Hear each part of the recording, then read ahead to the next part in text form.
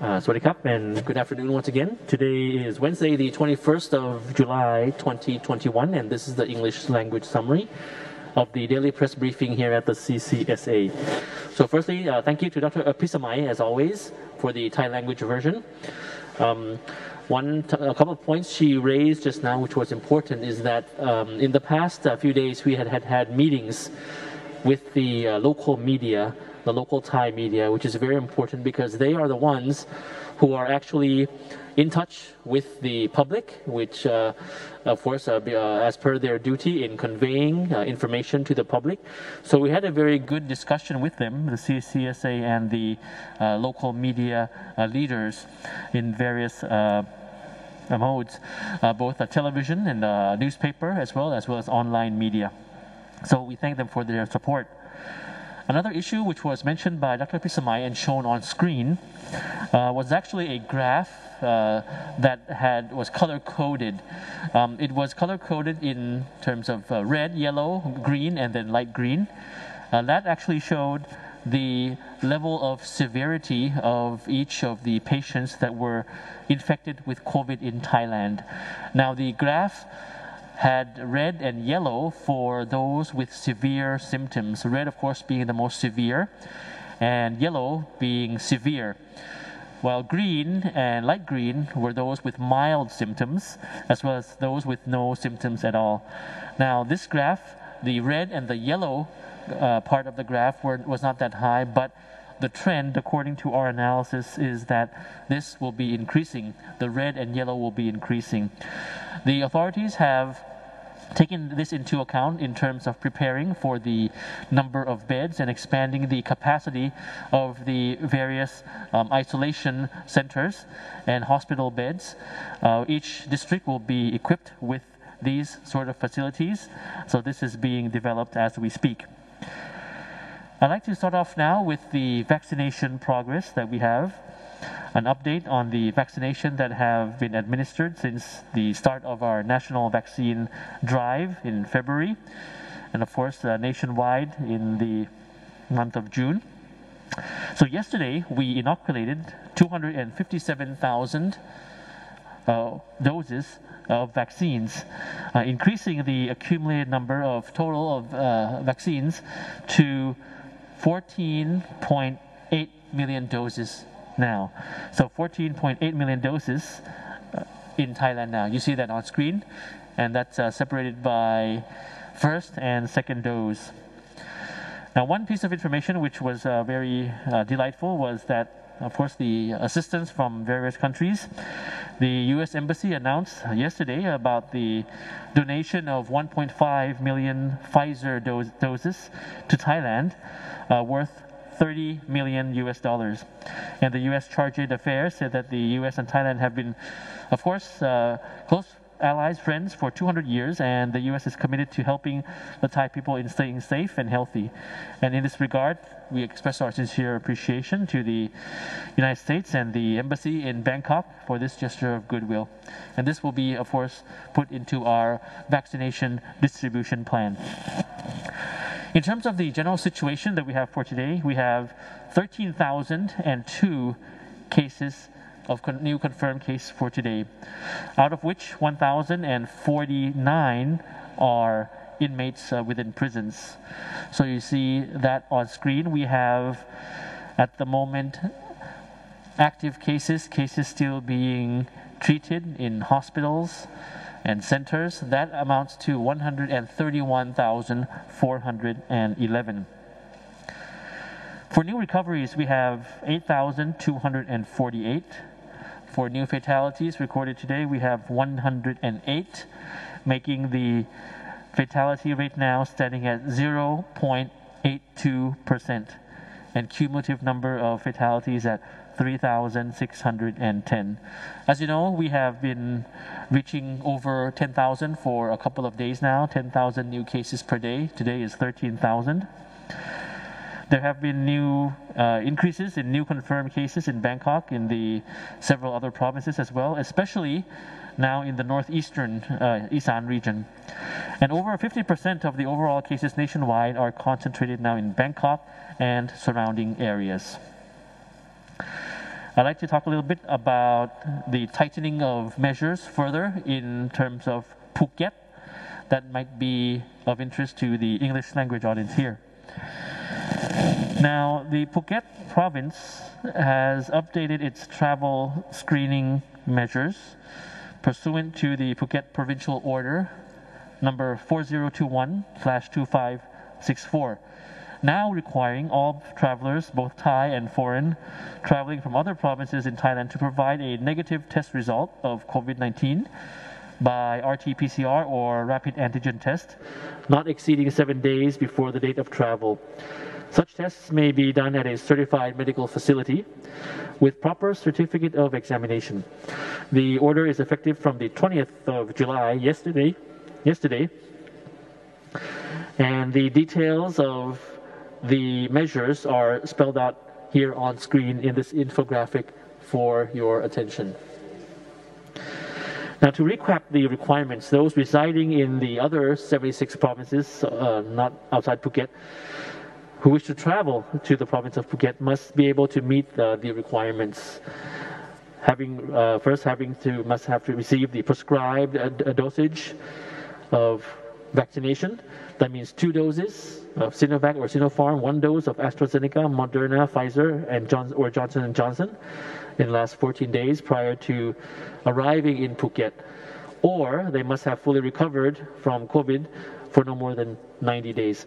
They must also provide a negative test result for COVID-19 by RT-PCR or rapid antigen test not more than 7 days before traveling to Phuket, and download the required application and agree to turn on the location sharing function. Also, another important piece of information about traveling to Phuket during this time is that all types of land transport passing through the Tat Chai checkpoint are not allowed to enter Phuket between 2300 to 0400 hours. Dr. Pisamai just now mentioned a little bit about the antigen test kits, ATK. The rapid spread of COVID has led to increasing demand for tests, resulting in people having to wait long queues for the RT-PCR tests. So in response, the Food and Drug Administration of Thailand approved and registered 4 antigen COVID-19 test kits, antigen test kits, or in short ATK, for home use. These ATK will be available for purchase at pharmacies or drugstores with in-house pharmacists, as well as hospital staff, to advise on how to properly use and dispose of these test kits. This will help reduce the overcrowding in various testing centers and assist authorities with active testing, early detection, and to take subsequent appropriate measures in case of positive results. So in case of positive results, individuals should enter into immediate isolation and have their tests confirmed by the RT-PCR tests. And of course, the public, when it is available, they are strongly advised to purchase only test kits that are approved by the Food and Drug Administration of Thailand. On the antigen test kits, in addition, the ATK, authorities have been conducting door-to-door missions for the past week already to use these ATKs. Yesterday, the 20th of July, a total of 383, that was only for 1 day, were tested doing ATK. And in the period of the 15th to the 20th of July, just as an example, 1 week, a total of 1,874 persons had been tested with ATK. So this is one of the missions that had been starting through the CCRT, or the Comprehensive COVID Response Team, the fast-acting team that we had mentioned a few days ago. Now, these teams that went door to door to conduct these ATK tests, and they have reached 139 locations and communities, 139 areas visited already. And of course, that will expand in due course. Now, yesterday you may have heard about the vaccination scheme for foreign nationals aged 60 and over. I'd like to start off first by saying that we try our best to provide vaccines to all that live on Thai soil. That is our policy. And you may have known many foreign nationals here may have already had their vaccinations. Some may have not. So some of these schemes include, for example, in the various provinces. Many provinces around the country had schemes and they had been vaccinating foreign nationals. For example, in Chiang Mai, in Phuket, in Hua Hin, and other cities or provinces. So that is one scheme for foreign nationals that had been happening already. Another scheme is, of course, the organizational vaccination. Various organizations, institutions, or associations which had access to vaccines. They had been vaccinating their foreign staff as well, or in terms of the schools or universities and the like. So that's another scheme.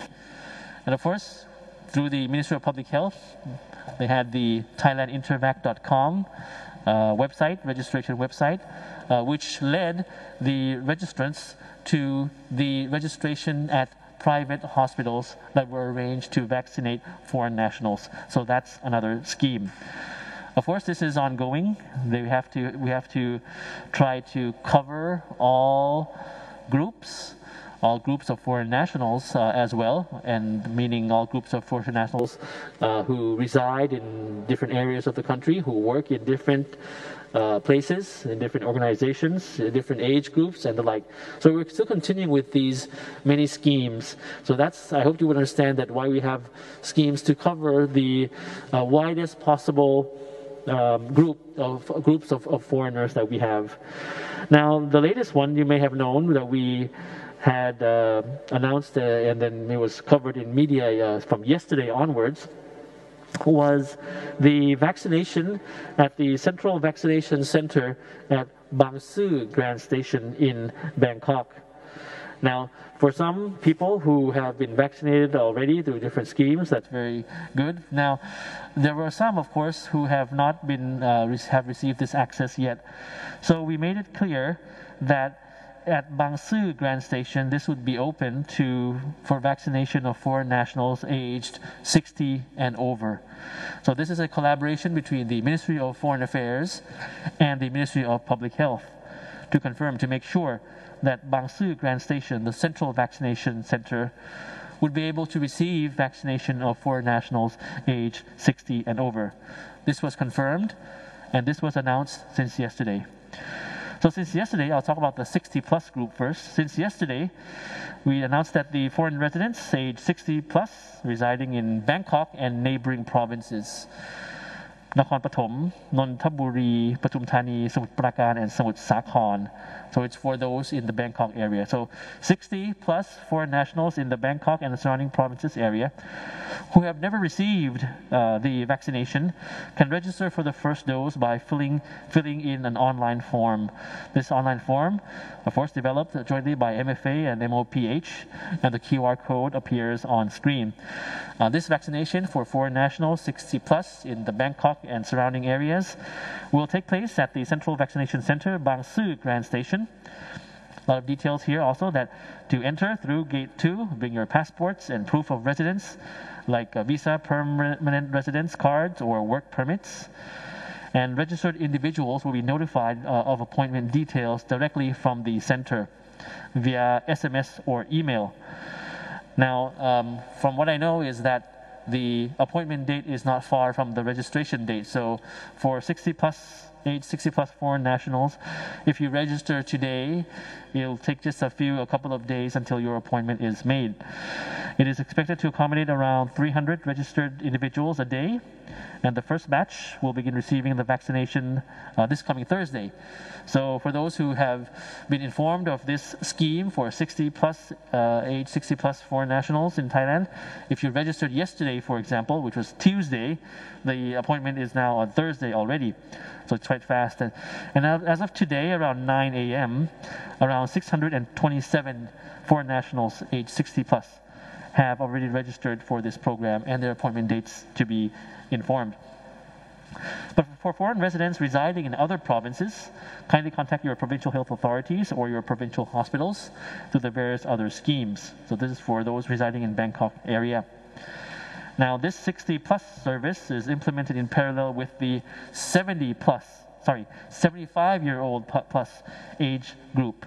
Now the slight difference is that foreign nationals in the Bangkok and surrounding provinces area who are aged 75 years or older can just walk in to the central vaccination center at Bang Sue Grand Station.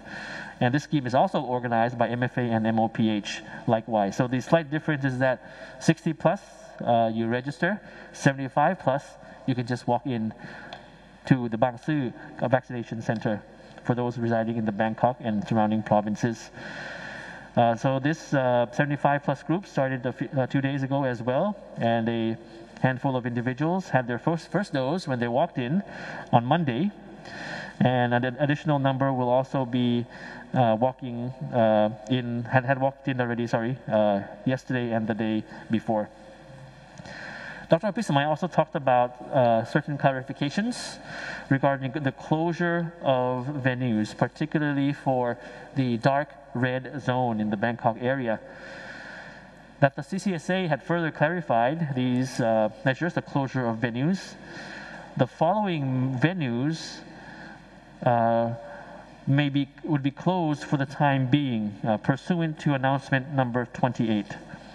Golf courses, golf driving ranges, hair salons, and barber shops.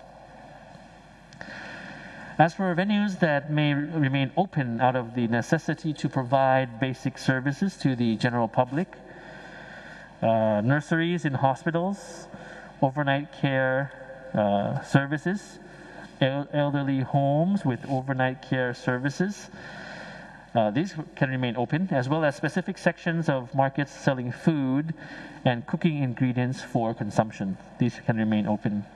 And of course, provincial announcements. Each province has their own separate regulation. Will be issued to this effect in due course. So basically, that's the summary I have for the English language audience for today. To confirm, to reiterate that the Royal Thai government and concerned authorities remain committed in doing their utmost to implement the necessary public health measures, including the vaccination rollout plan programs so that the general public are well guarded against health risks associated with COVID-19. As you can see, vaccination for foreign nationals has had progress, various schemes in terms of location-wise, in terms of which province you're in, which organization you work for, organizational arranged vaccination, as well as through by age group as well. And rest assured that we will continue to develop this plan.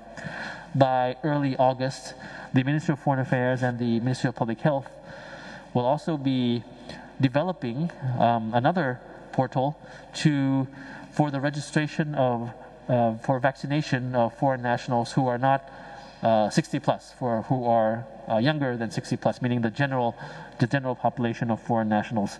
Of course, these schemes are for those so we can leave no one behind.